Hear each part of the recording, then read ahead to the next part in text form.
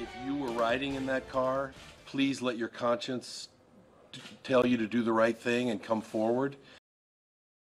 An Omaha family pleads for help after a hit and run driver killed their son on New Year's in New Orleans.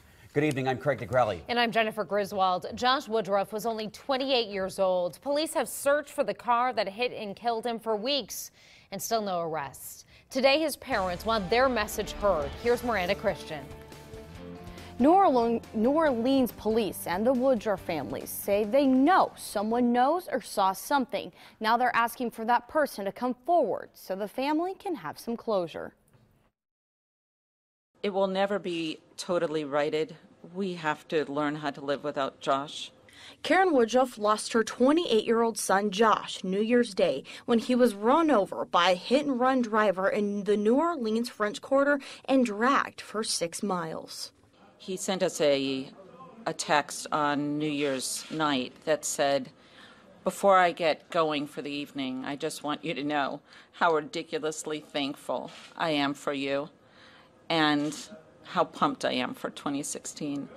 The New Orleans police have been searching for this black sedan they picked up on security cameras. Our investigators are working tirelessly around the clock, searching every angle, looking at every video, continuing to look for more evidence, looking for more leads, but what we need is help from the community. The police say the public has been good at helping in the past, and they need that help again.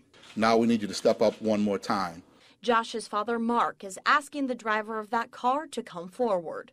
So we're asking, turn yourself in. You need that cleansing of your conscience. The Woodruffs say the support they've received has helped them get through the grieving process, and they hope that support will lead to finding the person who killed their son. So I would ask you, just as the chief did, if you know anything or think you have seen anything, please help. Please help us. Please. The reward from Crime Stoppers in New Orleans has been raised to $10,000, some of that money coming from the Woodruffs. Reporting live, I'm Miranda Christian, KMTV Action 3 News.